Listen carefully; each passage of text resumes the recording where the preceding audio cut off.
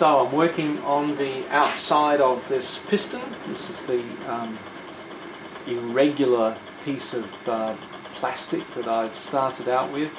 Gradually turning this down till it's about the right shape, although clearly too big for the piston.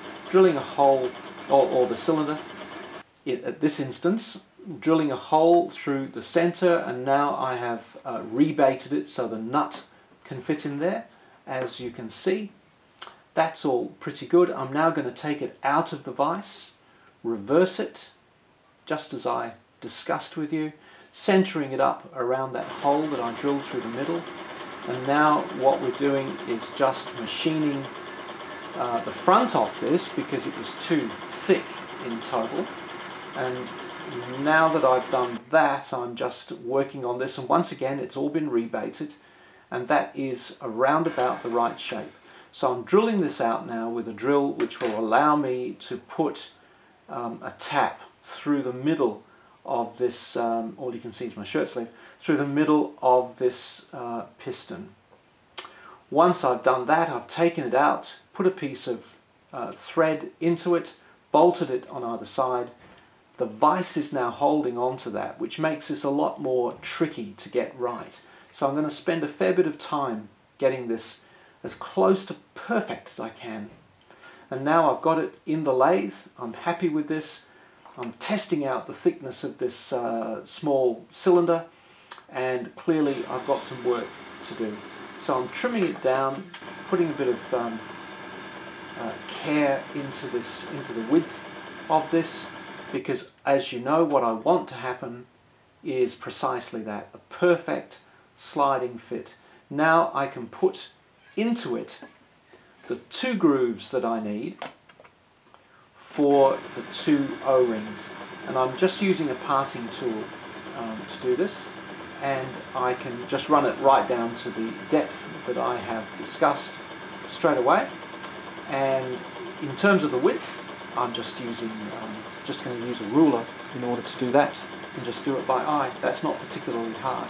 It's very easy working with plastic, as you can see. Now we do the other O-ring. Measure it up. Pretty happy with that.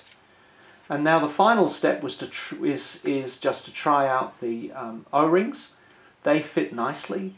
I'm going to take this one now back off and just take, I think it's 4mm, didn't I say? This final slice off the outside, and now you can see this fitting as close to perfectly as you'd wish.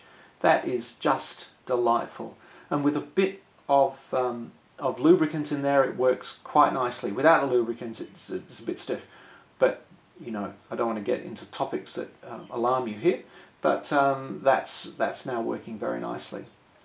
So this is the thread that bolts this together, and I've got now some copper tube, and I need to put a slot in this.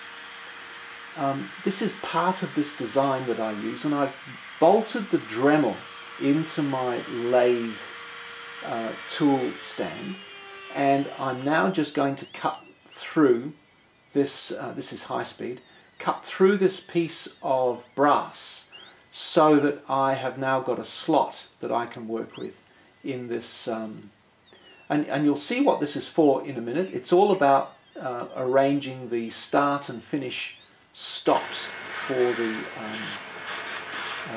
piston. It's always a good idea to clean the lathe between instances. So now I have got onto the,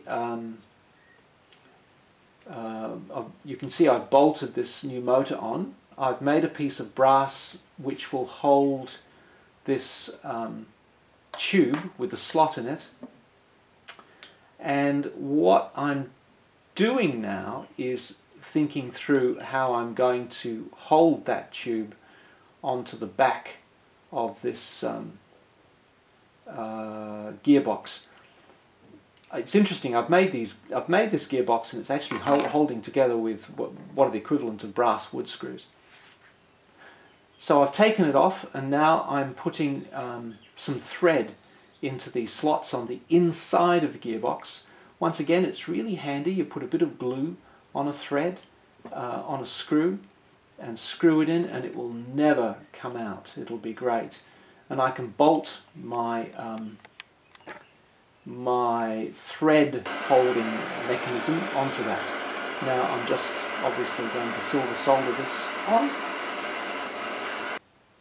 I actually use the Dremel then to cut a slot out of that little plate at the end as well, otherwise that would be a problem. I'm using the same gluing in process here now onto the internal baffle, so that this will now hold the gearbox. I'm checking the size of this and making sure the screws don't foul the cylinder. Now I've got some epoxy on the cylinder, and this is the great moment when we actually install the cylinder and let it harden. I've actually scored the outside of that cylinder as well with a bit of sandpaper, just so that the epoxy has plenty to stick to. And I'm using obviously a set square to make sure that it's all square, and I'm very happy with the result overall. So here is the piston going in for the first time, and that's moving pretty nicely. It's certainly not going to leak. This is not going to leak. So I'm bolting on the motor for the first time, and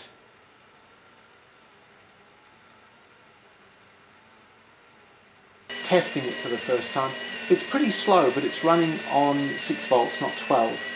But I'm actually becoming concerned because I think this motor is not really good enough, and I've got this nagging in the back of my brain. So I went on eBay and I purchased the next size up, also 12 volt, also 100 RPM, and I'm going to replace it shortly. But this is what it looks like. It's very, very clean, very nice. Of course it looks a bit butchered because I've changed what was a previously finished gearbox. I've now got the thread. I'm putting a slot into the end of that. I'm putting a little tab of brass into the end of it, and this is going to explain the slot in a moment. That's now nicely on, and I've now got this slot. I've cut through the plate, as you can see, and this thread now fits it, and it holds it nicely stable as the piston goes up and down. What's more, the point is that that tab will allow me to add micro switches. So this is the mechanism as it is now.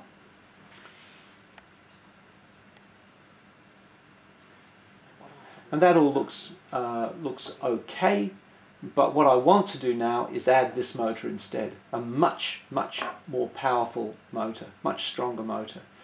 Now the problem is this gearbox has not really been designed to do this very well, so this is a bit of a question. How do I get that onto there?